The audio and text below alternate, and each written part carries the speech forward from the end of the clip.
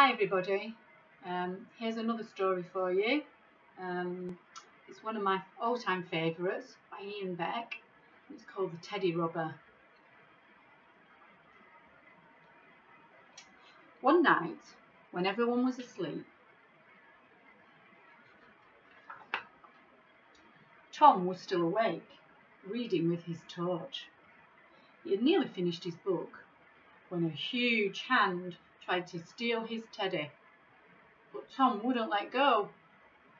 "Hey, that's my teddy!" Tom's teddy was pulled through the window and thrown into a sack.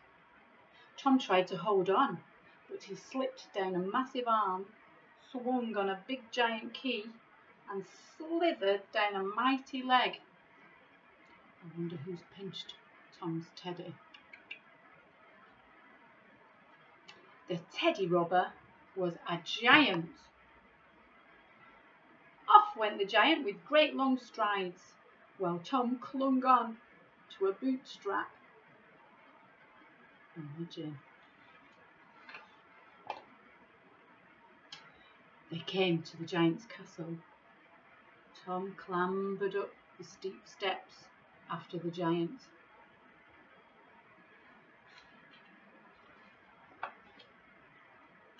Higher and higher and higher until they came to a giant door.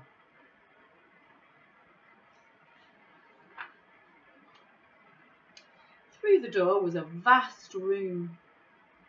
Tom climbed up the huge table leg and saw the giant with the sack of stolen teddies.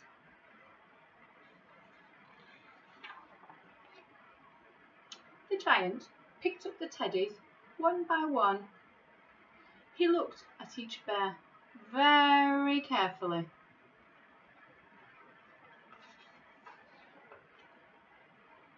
Then the giant sighed a great sigh and shed a single salty tear. He picked up all the teddies and a big iron key.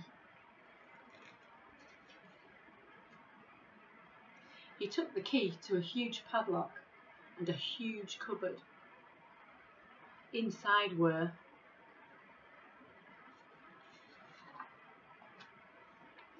all the lost teddies in the world. Wonder how many are there. It's going to take some counting. The giant locked the cupboard.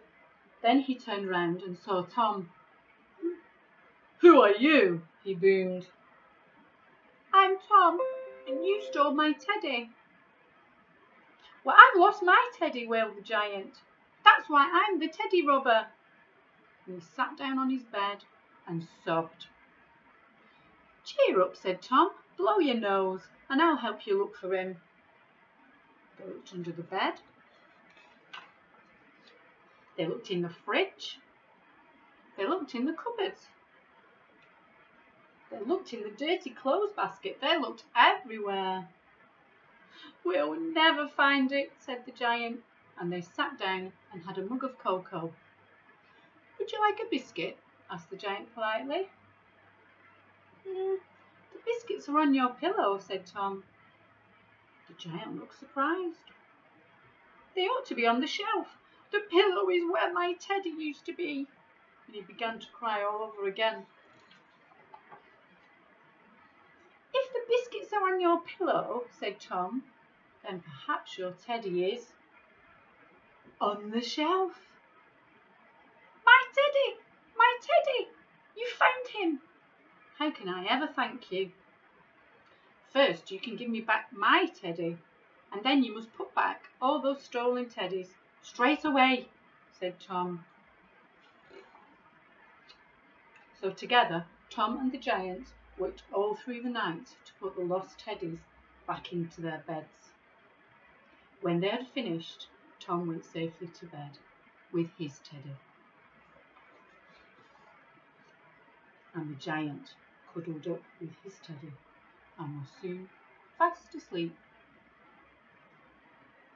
That's one of my favourite stories. I've been reading that to children for a long, long time. I hope you liked it.